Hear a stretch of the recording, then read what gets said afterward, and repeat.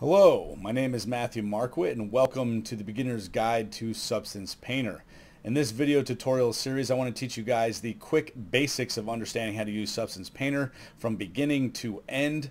And basically I wanted to create a video that was pretty easy to understand no matter what level you were on.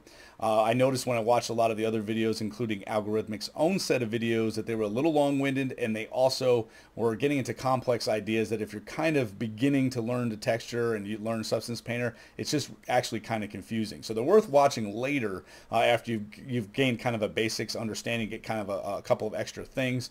But I just wanted to create a series that gave you information and didn't assume too much either. I've seen videos that just assume too much on the end user. So this first video is called Getting Started, and I want to help you guys understand how you can get the program, start a project, go through the project, and then export out your final files or textures when you're done. So the process starts, of course, by acquiring, as you can see here in my notes here, by acquiring the program itself. If you actually go to algorithmic.com, as you can see right up here, you can go down to the section that says download and buy. And under this section, you can start off with the download 30-day free trial. So you can do any of those. There's a couple different operating systems to choose from. You can do one of the 3 licenses where you actually pay for it, and depending on how much money you make will be the difference in the license. And then lastly is the educational license section. If you're a teacher or a student, you can use your student ID, like a photo student ID, as evidence, and they will give you a 1-year renewable license for the different programs. All of the programs, not just Painter, but Designer and Bitmap to Material also. Okay, so that's up to you. So once you've gotten that, you've downloaded it, you should be able to install it. Okay, and you're going to get an independent installer, but you can actually buy and install these on Steam also. So if you have the Steam program, you can use that instead. Now, the next thing you want to do, of course, in order to get something into Painter, you need to know what you need to do to your mesh before it is brought into Painter. And so over here in Max, I have this X that I found on the internet. It was from a free site or free asset site. I don't remember the original artist, otherwise I'd give them credit. Either way, I kind of retopologized it. I've unwrapped it. I've added material IDs. These are all things that we're going to talk about in a moment. Okay, so the first thing you always do when you're working on your mesh before you do anything really is you optimize and clean it before you even go through the unwrap process. So even if you have already unwrapped it, you can do this afterwards. But the optimization, the way I typically do it is I'll select the model, and I'm actually going to delete the unwrap here for a second, but you'll select the model, you'll click on the vertices, okay, and I'll just hit Control A in Max anyways, and Maya will open up the attribute editor, but either way, select all of your vertices, okay, and then you come over to where it says Weld, and you'll click on the little settings box. So on here, what I'll typically do is I'll set the settings, instead of 0.1, I'll do like 0.01. Basically what that does is if there's any vertices that when I was basically making my model, if they didn't get welded together, they will now be welded if they're exactly on top of each other. So when you have something as small as 0.01, it shouldn't weld anything that's close. It should only weld things that are on top of each other. In some cases, if you have a super high poly model, then you can do add an extra 0 if you want, and so on. But then you just hit check and then whatever, right? So you cleaned it up that way. The other thing I would typically do after cleaning up the geometry that way is go over and reset the X-form. So you actually click on the little gear on the end here, not the gear, but the wrench that says Utilities. You click on Reset X-form and then click Reset Selected. You go back to the Modified panel. You notice it has an X-form on it. What that does is it kind of deletes the history or any kind of crazy wonky things that might be in the background. The same can be said with Maya. If you're exporting out of Maya, make sure that you delete the history on the object before you go and import it into said engines, or in this case, Painter. Okay, so then of course you unwrap it. So we want to make sure that the process of unwrapping is done. You'll even see that on this particular model here. I should have the unwrap, okay, and just has that one part selected, but right here is the whole thing unwrapped and packed nicely into the box. You also want to make sure that with your unwrap, you do not overlap your UVs. This is really important because when it comes to normal maps, it comes to, any kind of maps that involve lighting like ambient occlusion.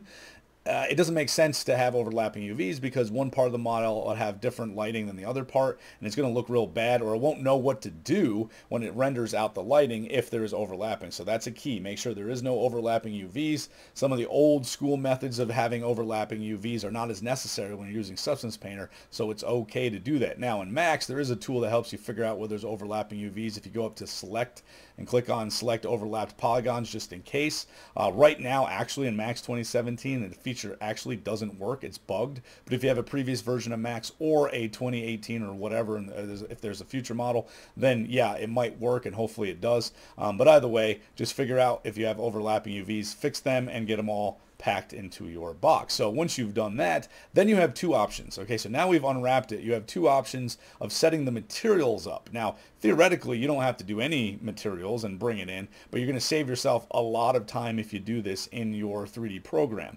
Okay, so you can either go, and as I said, two methods. You can either create material IDs using vertex colors, or you can assign different materials to each area.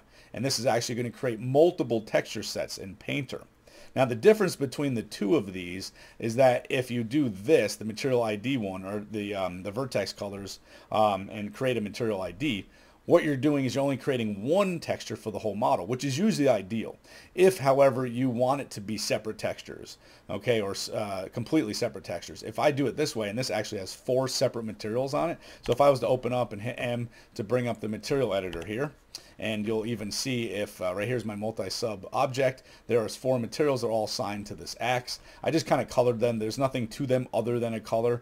That's not important because you do all of that in the in Painter. But basically you pull out a standard material, you just apply it, you change the color over here, you apply it to what you want, and you name it. So each material, if you double click, come up here, you can actually name it. This is important because these names will come over as the texture sets in Painter. So make sure you name your material, otherwise it won't know. So I have like blade, and I have handle there, and I have runes and stem. But anyways, those are the 4 parts. So you can do it that way, but it will actually make 4 separate textures for one model, or texture sets for one model, which is kind of over the top, but it is a possibility. The other possibility, of course, is just one, and I call this one just axe_demo. I assigned it to this object. This object actually has the vertex colors showing. So if I click on the model, I have to click off this one first, but if I click on this model, okay, right click, and I go to object properties. If I actually turn off the vertex channel display, and you would turn it on to see it, but if I turn it off momentarily, you'll see it's just all one material. It's just, and there's nothing going on with that material. It's just a basic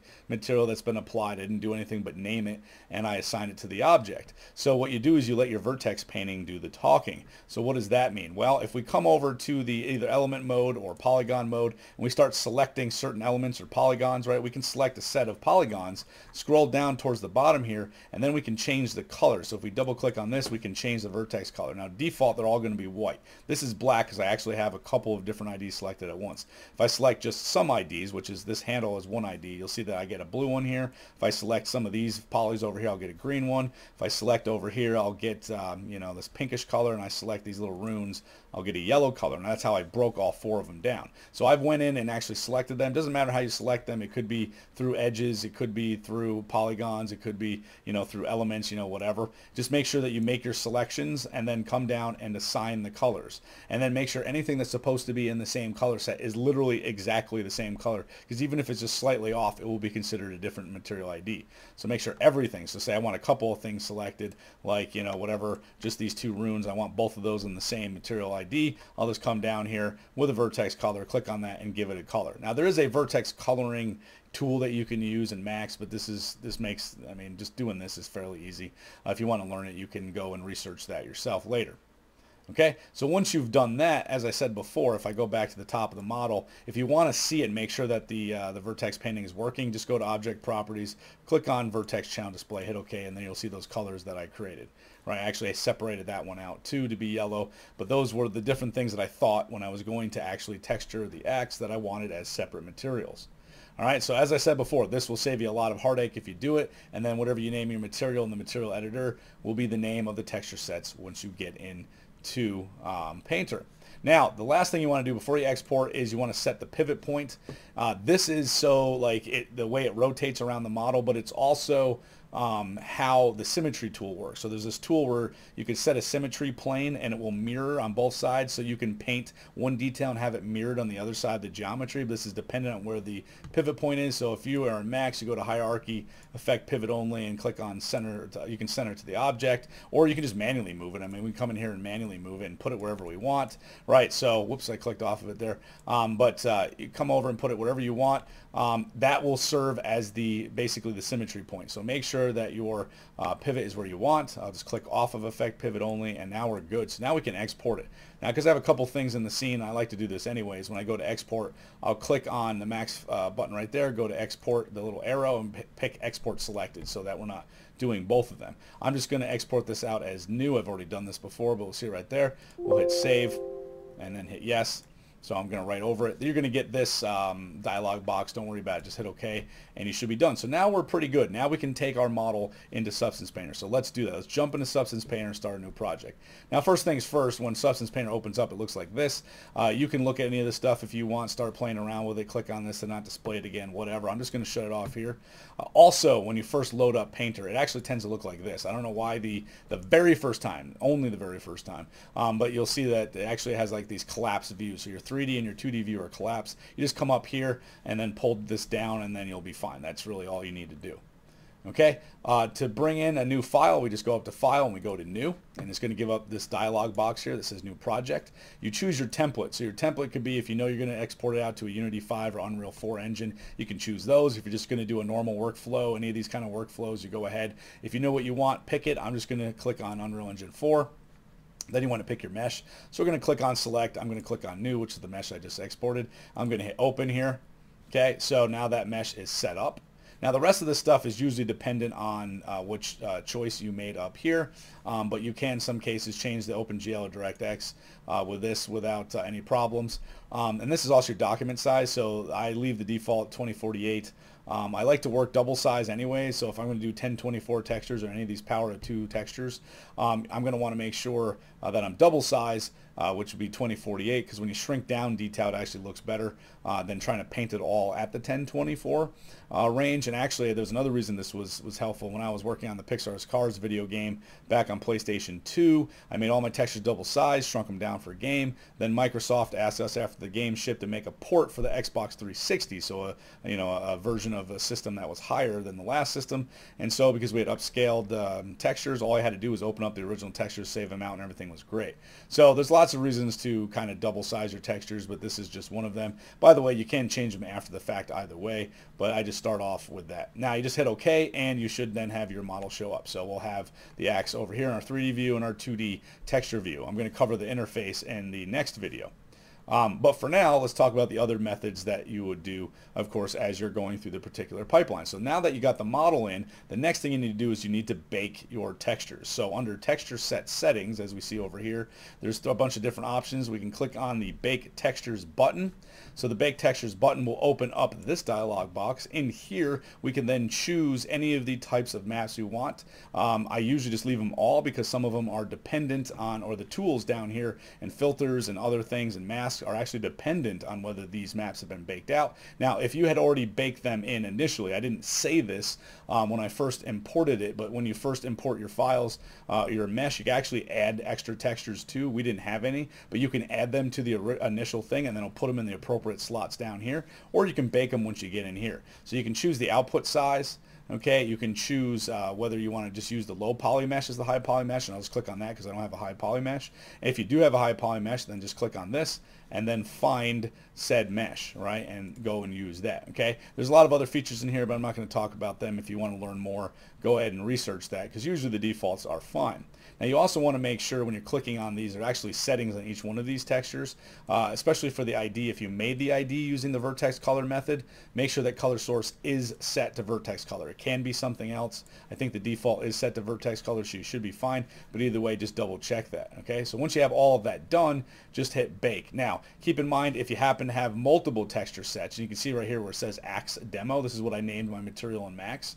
If I brought the other one in that had the 4 materials, it would have 4 different texture sets, all named those different things like blade and handle and so on. Down here it would say, like, do you want to export out just that texture set or all of them? So you'd have that option if you have multiple texture sets. Since we don't have multiple, it just gives us the one. So I'll hit bake, and then it will bake all of those textures for us, including the material ID, which all of the stuff should then pop up here. If you happen to have your own textures or you want to change them, you just change them over here. These are the textures assigned to the said model, and you'll see they'll automatically be assigned once the model has been baked. Okay, so that's kind of how that works, and we can change those if needed later. All right, so those are some of the basics there. So like I said, we'd bake the initial textures. Then you'll go and you actually paint your texture, right? So this is the process that all my other videos coming up will teach you how to do. So we're not going to talk about that. But once you've baked your textures and all that stuff's in there, then you're going to want to save it. So save the file is pretty simple, just like any other program. We just go File, and then we go to Save or Save As. Okay, they should name it whatever you want, and they are SPP files. Now this works the same if you go to open a file. They will also be an SPP file, okay, or a Substance Painter project file. Okay, then once you have all of that done, so now that you've saved your scene and you've gotten all the other work done, the very last thing you need to do, according to this list here too, is export your final textures, which is pretty simple, which is also File. We go to File, Export Textures, and in here there's the different things that kind of pay attention to is, one, where do you want the place to be saved? So in this case, I'm actually going to change the file location to the Painter folder and Export folder on my desktop. Okay, what file format do you want? I'm going to choose Targa, because I tend to like Targa. So it's up to you how you guys want to choose, but you get all these different file formats. Right here is the config. So what is it going to be exported out for? Which engine or something else? A lot of the basic template you chose in the beginning will affect this. That's why it was defaulted to Unreal Engine 4. Okay, and then there's some other stuff, but right here, if you have multiple texture sets, you can include them or just choose one. And then configuration, even though I won't show you how this works, it's basically just a place that lets you kind of use naming conventions, so you can change your naming conventions to whatever you want. There's a bunch of them. There's some that are default to certain engines, you know, whatever. So you can play around with that, learn more later, but you get the idea. So we go back to export, hit export. And it's either going to ask you to see the logs, which is if I just click over there, I can see the log, or just open up the folder. I'm just going to hit OK, and I can open my folder anyways, which is over here. And you see there's the three textures that I just made, the base, the normal, and the occlusion roughness metallic, even though there's nothing that's been done to this, so these should all be blank.